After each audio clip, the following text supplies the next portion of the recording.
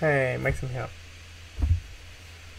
Okay, so I know we're talking a lot about joy and things like this, but in all the joy, I've realized I forgot one emotion, and that's so when we teach joygasm, we teach four emotions. We teach joy, we teach orgasm, we teach anger, which I've talked about, and we teach sorrow, which is really important. And the reason why it's important, especially for men, is because we as a man, especially in like my culture in Russia, men don't cry. Men don't be sorrow. We cannot be sorrow because we are man. We should be always like, I'm the man. I'm should always be neutral. And it's up to like the women to be sorrow, you know. um, and reality is that because we are so afraid of being sorrow, afraid of crying, because our fathers judge us, and that's just sad, kind of, and like at the same time lack of realization of how much damage they're causing to us as children by doing that. It's just so upsetting, and like we are the generation who can change that, so we can't do anything with the past, and like we needed to experience that traumas to know what it feels like. But I definitely remember like seeing people on the streets being like, and like you see a boy crying, and then the man will be like, hey, man up, are you like you boy, what, you do not weep. And there's a big difference between a man who can express the emotion of sorrow and being a wimp, right? So you can be a wimp without it does sound weird when I say wimp. Can be a wimp without crying at all, without expressing your emotions. You just like like all the time being like, oh, it's not gonna work because I don't know, it's like and not being able to take responsibility. That's more for me means wimp. Like maybe I just misunderstand the English word, so comment if I don't. And there's like a direct relation there between expressing the emotions and being a wimp in like in my culture.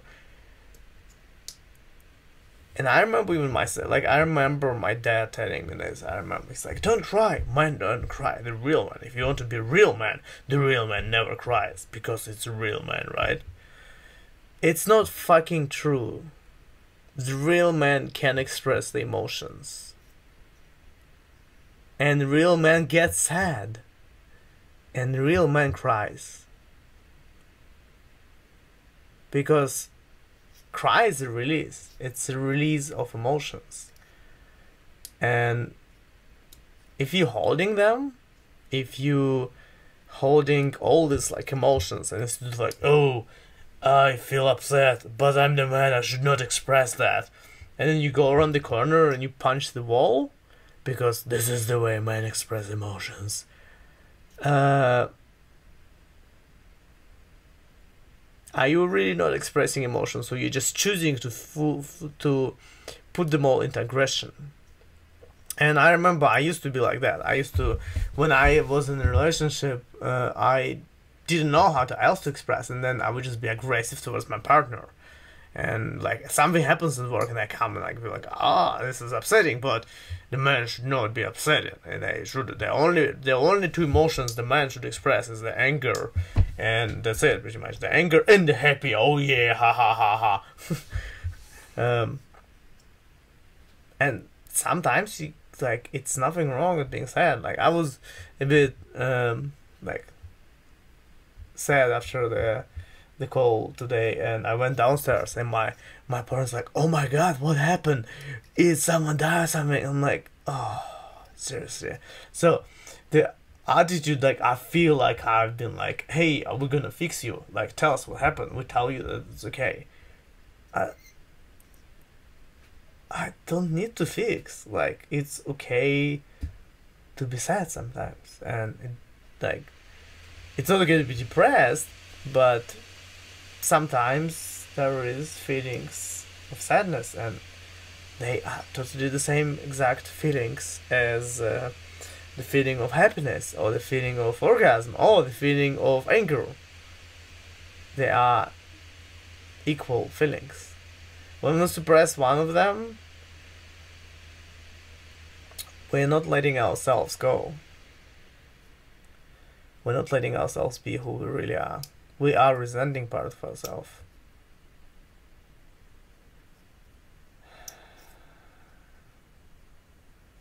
I realized one thing today why like I do orgasm with like people ask me why the heck like it seems like some kind of spiritual like stuff, and I'm like, huh, but you're a software developer, why the fuck you doing this?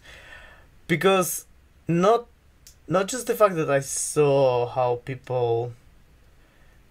like much they enjoy the experience, but how much people open up after that. It's because it creates the connection between people, which helps them to trust each other, which helps them to stop being in fear, to stop being afraid of other people's judgment. That's fucking the biggest fear we have. And when we can't cry in front of other people, it's because we're afraid that people are gonna judge us. That's why we don't do this, because we're afraid that they're gonna feel like we're a wimp, or they're gonna feel like we're a lesser man if we cry in front of other people. That's what we're afraid of, and this is the fear that like we all have. Like, some of us are battling with it better, or some of us just accepting it, and it depends on the day. Like, sometimes I can be like, yeah, whatever, I don't care, and some days it's just like, oh, this is really uncomfortable, and it's hard to face the fear and see the fear and recognize that it's there, and recognize where it came from.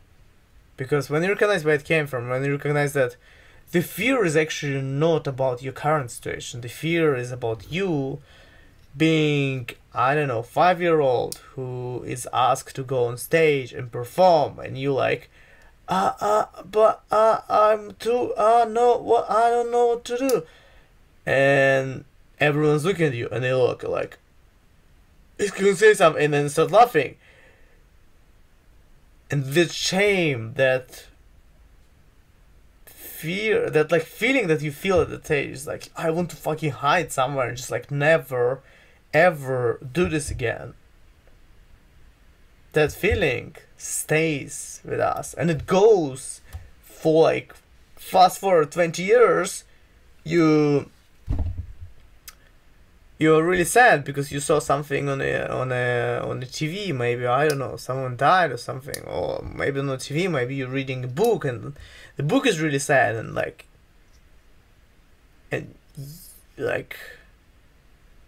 then you're afraid to cry, you're afraid to express emotions. This is exactly the same way, because you feel like everyone will gonna look at you and they're gonna like, ha ha ha, look at this person.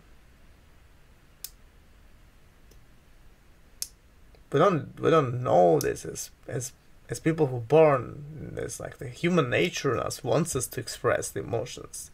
Unfortunately, our society teaches us how not to express the emotions.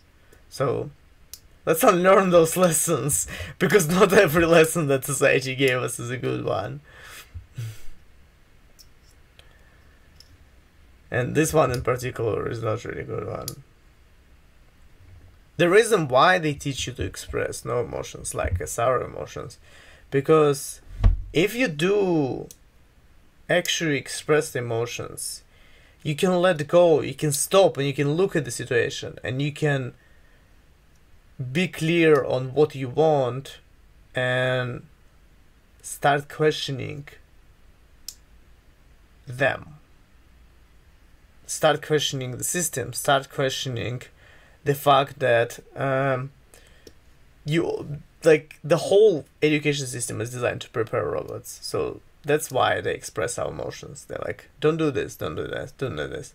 And women are allowed to express emotions to a certain extent, but men are like suppressed to ridiculous possibility, like impossibility. We're just like angry monkeys. That's our own expression. That's that's what we should be, an angry monkey. It's like, ooh, ooh, ooh.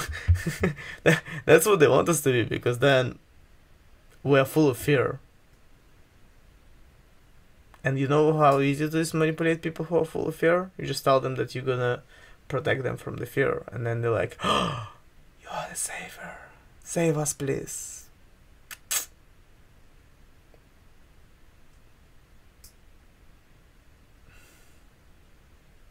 You can be your own savior. But you need to face those fears. People will judge you. And it's your choice. Still. Because you know how old people, they don't give a shit? Because they realize it doesn't fucking matter. That's why they don't give a shit anymore. It's not because they're old and they don't care. They realize at the end of the life that first, everyone's busy with their own shit and they don't really care much. And second, it's your experience. Every moment is your experience. And if you choose to not express your emotions, the only one who loses from it is yourself. Not the person next to you who might judge you. It's yourself. So choose to live in every emotion, including the sadness. Being able to cry in public is powerful. It's a powerful release.